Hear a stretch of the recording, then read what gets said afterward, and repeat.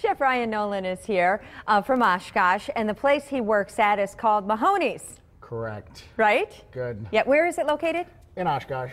All right, and do you mix up the menu? 6th and Knapp. I said that already. Oh, yeah. It was in Oshkosh. Yeah, well, figure 6th and Knapp. Yes. Okay. On the south side. All right. Do you make recipes with squash at the restaurant? Or are you doing that just for our viewers? Well, partly for the viewers, and then partly we do it for a special. Sometimes a soup of the day, sometimes wherever we can fit it in, because squash is in abundance. It's a lot at the farmer's market. You have employees, families dropping it off from their garden. So try and use it up any way you can. Doesn't it? Does. Well, yes, my favorite way is with soup. Yeah, I'm so and glad this you is knew that. so easy to do. And my wife actually brought up a good point that if you throw a little bit of granola on this, it's the perfect breakfast soup. Really? Yeah, almost like a porridge. Just a little sweet, yeah, but nice and rich. Perfect for a cold morning, rainy weekend that we got coming up. Let's so do it. Time to Let's use get started. So what we did is we have to take some butternut squash and we have to roast it. So in the oven we actually have some. All right, do you want to show us? Fast. I gotta grab this towel though, so I don't burn myself. That would be bad. Well, it'd be entertaining, but. So what we did right here is we have some butternut squash that we actually cut in half, oiled, salt, and peppered, and we threw it in the oven until it gets nice and tender. Nice. And then we were able to take and scoop that pulp out right there. So we're going to add that to our sauce pot, but we're actually going to move this because this burner is on. Yeah. Okay. Burn down the studio. You want to just set that back in there? Yeah, why not? Just to keep us safe. Just trying to make it interesting. So we have our idea, right? Yep. Okay. So we have our butternut squash. We've got a sauce pot that we're heating up. Is this for me? Yep. And to that we're going to add about 2 cups of heavy cream and 2 cups of milk. Okay. Now if you wanted to go ahead and shortcut it, just use half and half because that's essentially what it is. That's what I would do. But I didn't have any half and half, so you know, I had cream and milk. Oh, I've got some. I keep it in the fridge.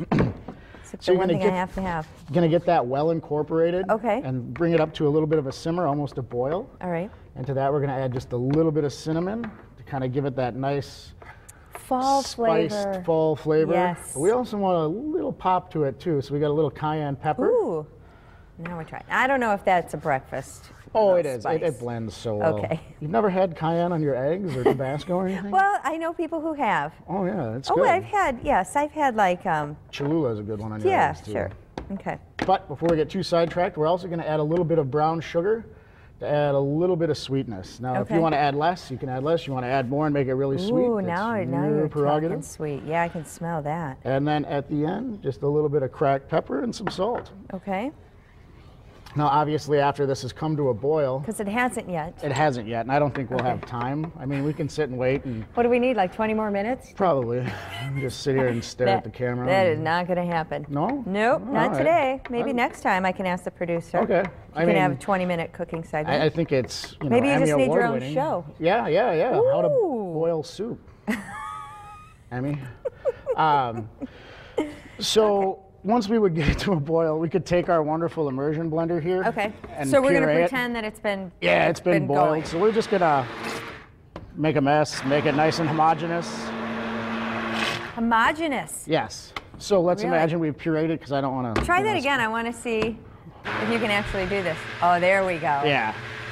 And what you're going to find, too, is as we get it pureed, it's going to thicken up a little bit, too, and make it nice and rich. Oh, look at that. So we keep going with it.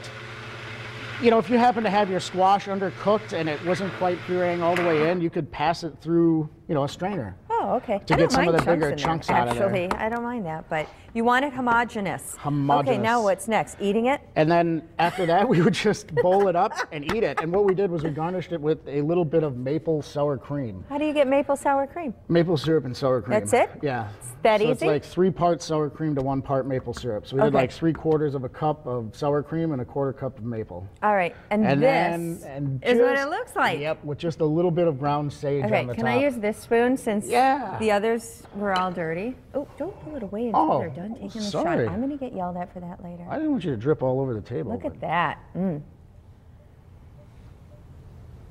It's delicious. Yeah, but now you can just a little sweetness. Yep. But that pepper really offsets it. Yeah. It's a beautifully balanced pepper. Yep. And what do you call it?